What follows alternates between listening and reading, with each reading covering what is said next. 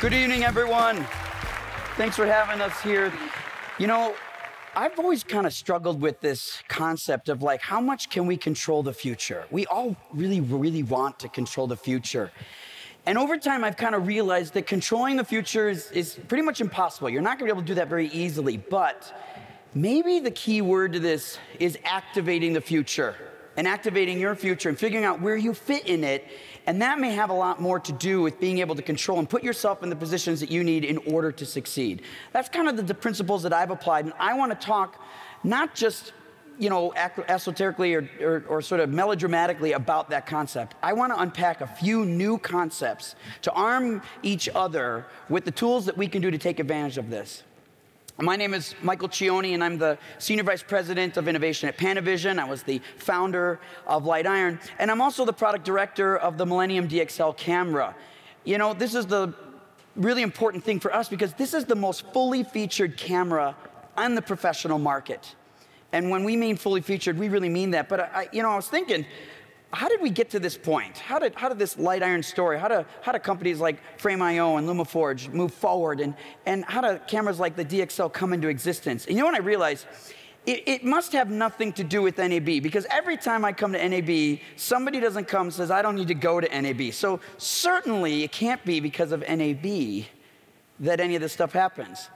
In fact, I hate NAB so much, and I have so much time, I decided to make a list of reasons not to come to NAB so that you can be used. This can help all the people that didn't come. So everybody watching that didn't come, I'm going to even help you make reasons not to come to this place. You know, I don't need this new tech. I don't have time to sort all this stuff out. I don't understand it, or especially the situation of, it's just way too crowded. So these is obviously great reasons not to come to NAB. So congratulations for not showing up, because obviously we don't need to be here. So that's obviously not a really good plan of attack. And it makes me think of something. There's this guy named Ned Ludd. Maybe you've heard of Ned Ludd. You know, the interesting thing about this story of Ned Ludd and the movement that became part of Luddites is something that we put into this, because the original story that we've been told is that this Luddite is this anti-technology person. So here we are in the early 19th century, right as the Industrial Revolution is taking place in northern England. And there's this group of people that find out that this loom is being made. So, like rugs like this and carpets and blankets are getting made through this loom. And as this is happening, the Luddites come in because they're anti-modernization and they're anti-technology, and they say, we need to destroy this because this is going to ruin everything about this. And you probably heard this, but it turns out that's not true. It turns out that the Luddites were not actually standing up to try to kill this stuff. A Luddite was actually, Ned Ludd didn't even exist. This wasn't even a real person. It was a movement. It was sort of like their version of, Batman. This is like the everyone hero. But it turns out what they were truly concerned about is the exploitation of the work. They believed that manufacturers and owners of businesses could take advantage of new technology to lower the quality standards of what was being created. And they could take advantage of talented people. And the Luddites simply wanted to protect the quality of the work to make sure that when the technology came online, the quality of the work didn't suffer. Now that's a different story. It's also pretty interesting, and I think it's a good thing. I think that technological skepticism is a good way to make sure that we have some harmonious balance between the quality of the work and the wage that we earn.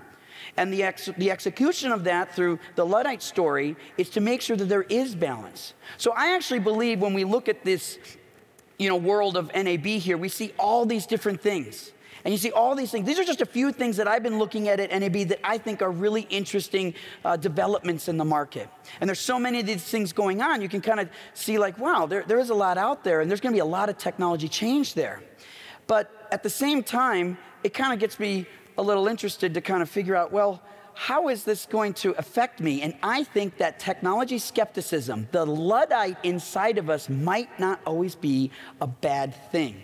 Democratization, unfamiliarity, the overload of this, and job security is certainly at risk with some of these technologies, and we need to be aware of that. I kind of broke it down a little bit more. I think these are true reasons to be skeptical of technologies so that you don't just get honed in by the marketing and the flashy lights and the peer pressure of some emerging technologies and start realizing that I need to go this way. I don't understand. I got to go this way. I got to invest in this. I got to buy this. I got to do this. I got to sell this. Because I think when it comes down to where I want to go, technology skeptics are welcome. And I think that's an important foundation to understand and figure out how we're going to go forward and make sure that we're making the right decisions so that when we get in arguments, our objective is to learn when we argue instead of to win something. Because we don't make any forward progress if we are trying to win a discussion. At least that's kind of what I find. So this is kind of makes me interested in this because now I look back at my list and it's like, well, I don't really need new technology. I got to cross that off the list because now I realize that the first reason to come to NAB is to get exposure to the new technology, not to fight it, and to be able to be skeptical for the right reasons. So I'm changing some of my language, and I learned in sort of researching this that the term Luddite is not exactly what we thought it was, and we got to start there. But that second question is kind of a really good reason not to come to NAB. I don't really have time to sort through all this new technology. And when I think about all the new technology, you know, one of the problems here is we have to figure out, you know, where is this new technology going to take us? Because there have been a lot of trends. And some people get invested in the new technology, and when they get invested in those trends, they don't always pan out. You know, you might remember, like, back in 2011, do you remember, like, when you had to have all the Ds? We were there, right? We had to go through all that together. And then of course, we might remember Droneathon. You might have been there for Droneathon. And that was pretty interesting, where you basically went through the show floor and you couldn't hear anything because there was a helicopter everywhere you were going. And that was kind of interesting. I don't know where those guys went, but... and then, of course, you probably looked in the last year or 2 years, and now it's basically VR is basically virtually everywhere. And all of these things create that peer pressure on you, and they create this need to belong and this momentum, and you're kind of wondering, how much of this is going to impact me? And I think that's really an interesting point to think about, because we have to identify the difference between a trend and a fad, and that is not easy to do. Because everything might look like a trend even when it's actually only going to ever be a fad at best. So how do we figure that out? Well, if we look at this list of things and we've seen all of these elements, now look at this with a different perspective, not with the skepticism, but the identification of whether or not some of these are trends and whether or not some of these are fads. And you know, the problem with that is this can get really, really scary because this list will get bigger and bigger and bigger. I'm just touching the surface with this stuff. And it kind of starts to get me a little bit fatigued. I start to get a little concerned about my decision-making process. And when I have too many choices, my decision-making process gets really hard to kind of get clear because I start to get foggy. And it's like, you know, a really good example of this situation, it's like, where am I always having trouble making decisions because I have too many? And I realize it happens a lot at the Cheesecake Factory. I mean, have you ever, like, gone to the Cheesecake Factory? I mean, these guys have a menu. I mean, look, I have it here. Like, this thing, have you ever gone through a Cheesecake Factory menu? I mean, it's 21 pages, for goodness sakes. It has a spiral binder because this thing just goes on for days. You know, this is crazy because it's so hard to make good decisions when you have so many choices. You start to get something that's called decision fatigue. And this is really a principle in which when the brain is given so many choices, it really is hard for you to make a decision. It's a lot easier when the menu is smaller. It's a lot easier when the NAB technology menu has less information and less people in it, right? And so it's like decision fatigue can actually be a contributor to making bad decisions, which can translate into bad investments with your time, with your technology, with your businesses. All that stuff can be affected by this. And so we need to basically figure out, well, how do we determine trend? How do we figure out the difference between a trend and a fad? How do we examine that? And what's a practical way we can do that? Well, I thought of something that we can really look at because I want to help identify together what could be used for this. You know, there's a really cool thing that we can use to determine a trend. It's cassette tapes. You know, cassette tapes are interesting because if we're going to use them, and I'm serious here because cassette tapes are coming back. And, you know, you can go to, certain places and they're selling VHS tapes again. And all these things are starting to come back. And it's like, well, that's got to be a fad, right? You know, when you take the cassette tape, you look down, and then you've also seen the vinyl come back. Of course, we've seen everything with vinyl, right? And you notice that a lot of these companies that built a ton of products over the years, they're coming back with revitalizing the logos from the past. And that's certainly part of this trend as well. We've got people that are actually learning to crochet and to knit, and there's classes, and all these things are becoming normal. And it's like blowing your mind. Like in this crazy digital age, as we enter 2020, people are actually taking crochet lessons, which seems crazy. And of course, you know, like this guy is all over the place. And he's been passed away long before anyone who turned him into a shirt knew he was alive. And what Bob Ross has done is actually brought something part of this trend. It's not about the retro side of him. It's about his interaction. And of course, you're not cool if you're not shooting film. Everybody knows that. So all of these things are part of this trend. But you know what? These are all the fads that work together to create a trend. And this is a new thing that I think is super important for everyone in this room and everybody watching. And it's a concept that myself and my partners, Colin and Tommy, came up with, which we call tactile attraction. Essentially, this is something we've sort of determined, we sort of identified. We're looking at the market as it's changing, and we realize that tactile attraction is this cerebral connection that people have that is in all about the physical world. Interaction with the physical world. Since 2007, with the invention of glass-based technologies that deliver us everything everywhere on the go, we have actually been attracted to that, and as time has gone on, we're missing the tactile nature of interacting with the physical world. Nobody knew this was coming. Nobody did anything wrong. Nobody made a wrong turn. We didn't know cerebrally what was going to be missing from us until it went away for a long time. And on vacation from tactile things for now 10, 15 years, all of a sudden we're like, you know what? I miss that physical interaction. And so what I think is going to happen here is an opportunity, because society's telling us right now that the next trends are going to be born out of physical interaction. It's all over the place. And those are the things that I showed you in the last section there, because this is all going to happen because we are getting really, really interested in that. So if we're going to anticipate the trends roadmap, well, this is something to be looking out for. Skeuomorphism is the interaction in which electronic displays emulate the physical world. And you're going to see more of that happen in a new way. And when you start looking at the way things work, you know, you're going to go to an airport, and instead of seeing a digital display, you're going to see a digital display that's going to have an animation of the flipping tiles. And it's going to look like that because we're going to feel good about seeing a skeuomorphism representation of a clock. A clock is going to look more like a clock and less like a series of numbers.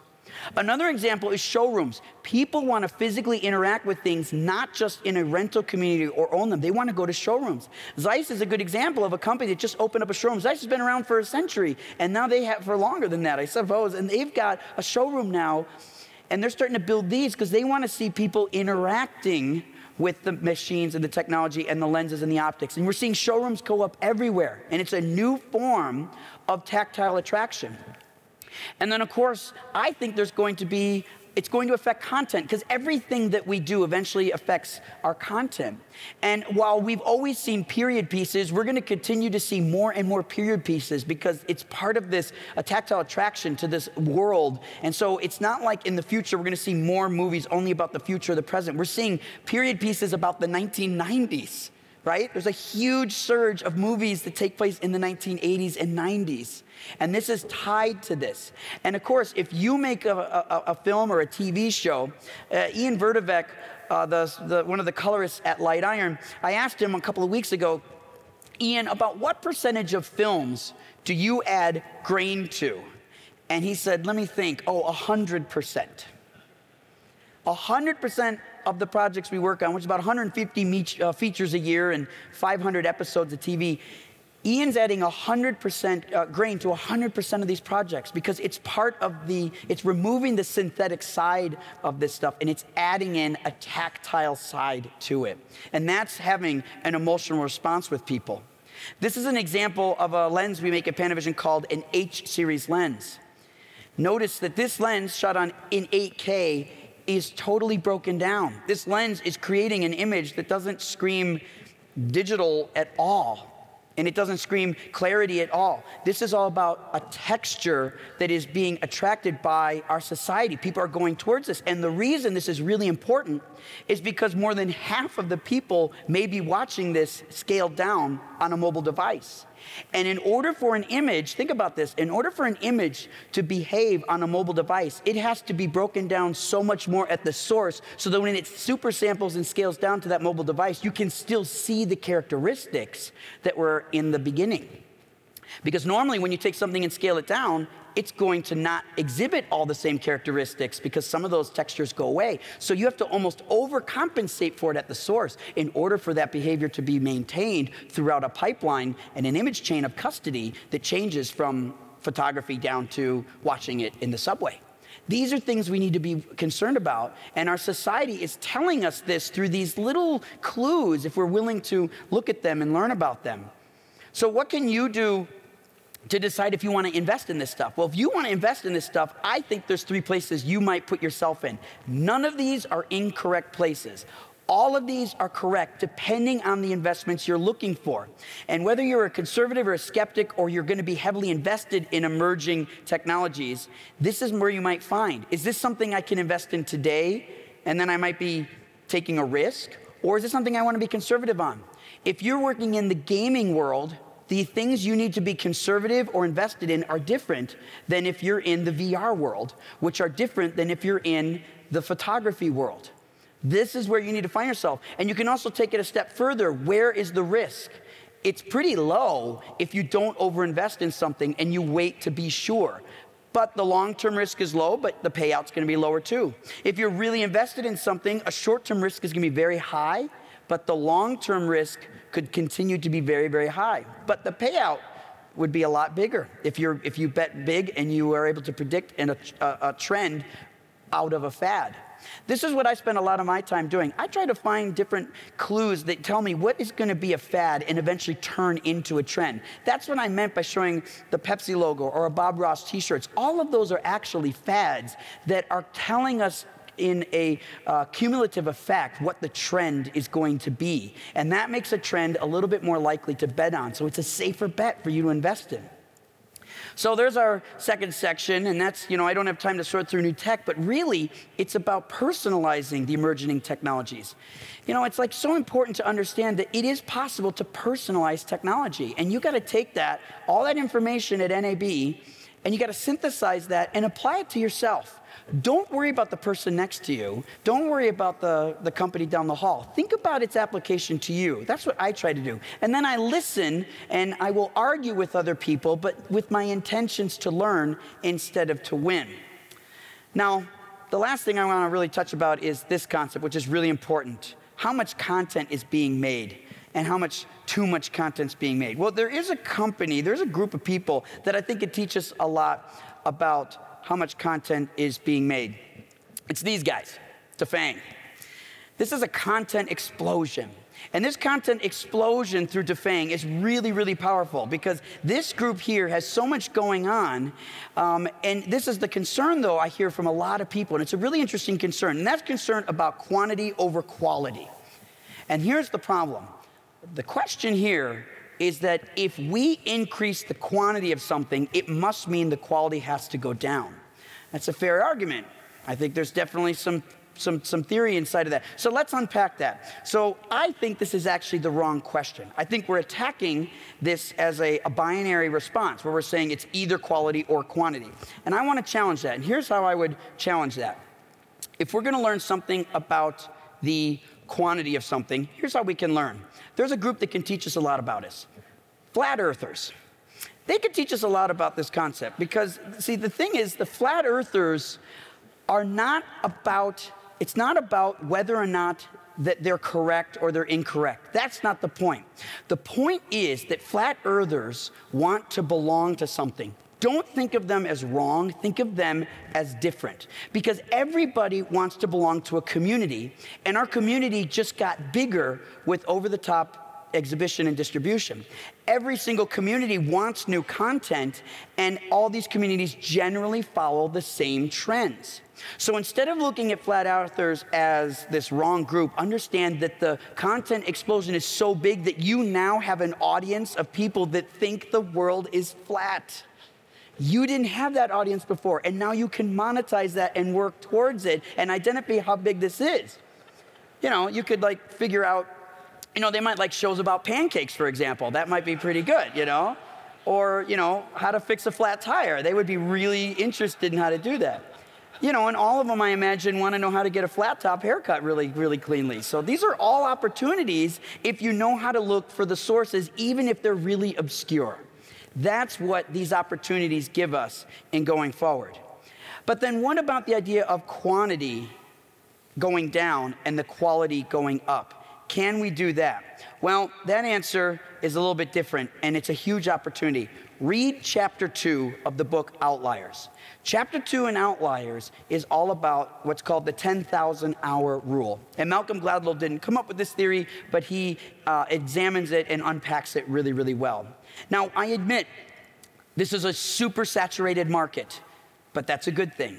All these OTT platforms that Defang is putting out there is new, but that's an opportunity. Strategies are becoming very, very fragmented, and they're kind of all over the place, but that's an opportunity. And some components are coming out. So the strategies are, you know, really kind of asking about compromises, and that is still an opportunity. But here's the opportunity for you. As the quantity goes up, you have an opportunity to be the quality, to maintain it there. That's what the Luddites actually meant to do in the first place.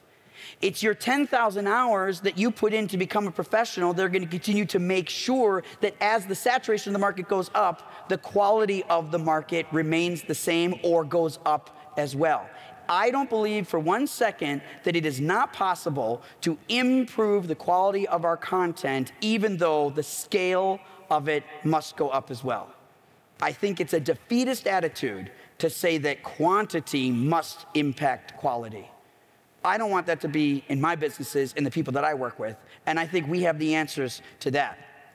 So that section is really, there's not much, you know, there's too much content being made, but really that's the opportunity, because expanded market means there's expanded opportunity. And then for the last people that didn't show up, I want to talk to the people that didn't come to NAB because it's too crowded. This is about community. And when we're talking about community, this is the room of people that know how to activate the future, because you're participating in the community. There are millionaires sitting in this room that are not yet millionaires. For sure. It's true.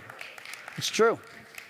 And you don't know that the person sitting next to you might need the encouragement from you to help them make the right decision on taking that next step forward. That's what community actually does. None of the things from my businesses or the partners I have or the projects that I've worked on would have happened without good people sitting next to me to steer me along the way, that I can bounce these ideas off of and make mistakes, and they can help me get through that.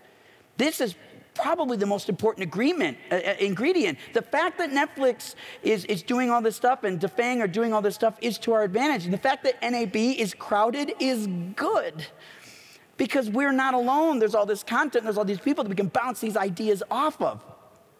I call this idea of merging the world of technology and creativity together being technative. I don't believe that we have to divorce ourselves and sort of say that I am either a technically minded person or I'm a creatively minded person. That is the easy way out. Because we can find our strengths in one or the other, but we can build up our muscles in the other. And building muscle requires resistance. That's what muscle building actually is. And so you have to flex and resist that muscle in order to make it stronger. If you're a technically minded person, work on the creative stuff. If you're a creatively minded person, don't dismiss the technology. You can do both. The tools are there, and the community is here to ensure that you're not going to fall. And so I don't think it's too crowded when we come here. I think this is about building community. And LumaForge and this Faster Together event, the people on stage and the people in this room are how we do that. So when I think about this, if you're going to activate your future, this is about making an impact and not just about making income. And I think it's really important that we understand that the original concept of what the Luddite idea is really about making sure that we improve the quality and we protect it regardless of what technological breakthroughs happen. And I think we can do that together, and part of activating our future is making sure that that community stays on top of everything else. The umbrella of people is going to always supersede what the technology can bring us. And so I just want to thank you guys for having this open mind, and I encourage conversation going forward. So thank you so much for having me.